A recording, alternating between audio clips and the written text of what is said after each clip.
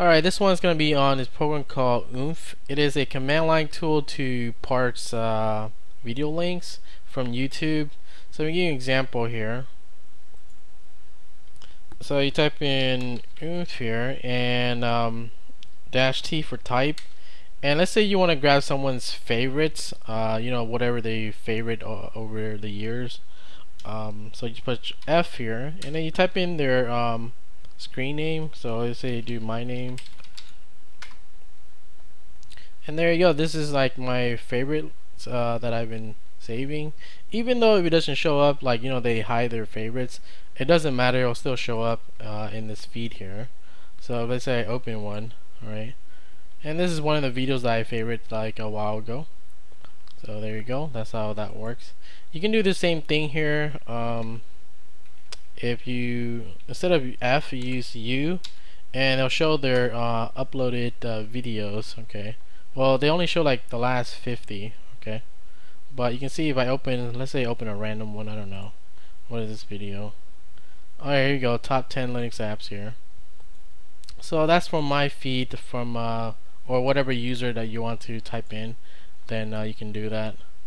Other things you can do with this is if you want to grab someone's playlist, so for example like the videos in there, let's go down here. So I have a few playlists here, or you can use any playlist you want, but for example let's do this compass one here, and you see in this playlist, you see there's a lot of videos that I had to put in here.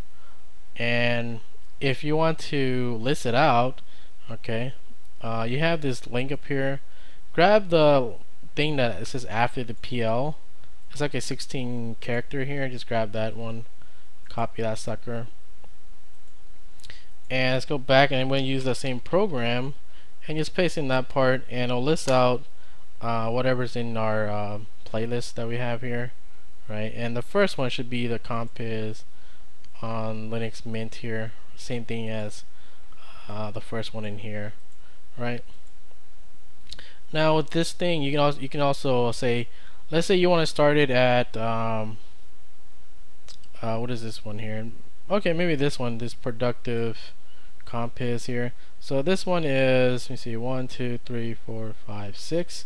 It's the 6th video, and let's say we want to only list out 5 of the videos after that. So 1, 2, 3, 4, 5. Right? So it'll be up to this part only. So let's say we want that part only. You can do that in here too.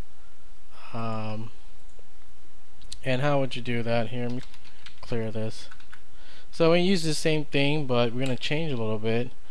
And we're going to say -S to start at number 6 in the playlist, and -M for the max. We say we want only 5, right, to show up, and that's it.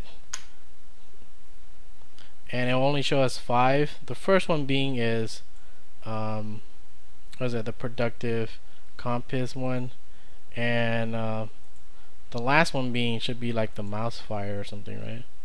There you go. Alright, so there you go. That's how you would do that. If you want to download like from the playlist, you can do that also. For example, let me CD into a temp folder though, because I don't want to save this stuff. And let's use, if you want to download the whole thing, then you just go back to what we did earlier, just that, and at the end you can pipe it through like a program like I told you last time, C Live, right? If you did something like this, it'll just download the whole thing, the whole playlist, right, beginning with the first one, this compass fusion thing here. But let me cancel that.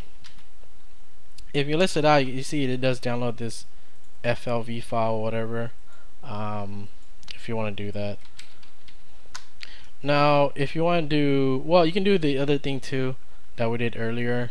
If you want to start with the video 6 and the maximum is like 5, you can do that also if you want to just pipe it out to C Live, and I'll start with that video, this productive compass thing here, right?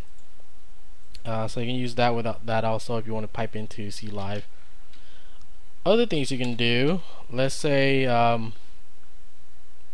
instead of links, you want to see the title before, or select the ones that you want. This is how you do it. Okay, let me see here. Let's go back here, and there we go, this one.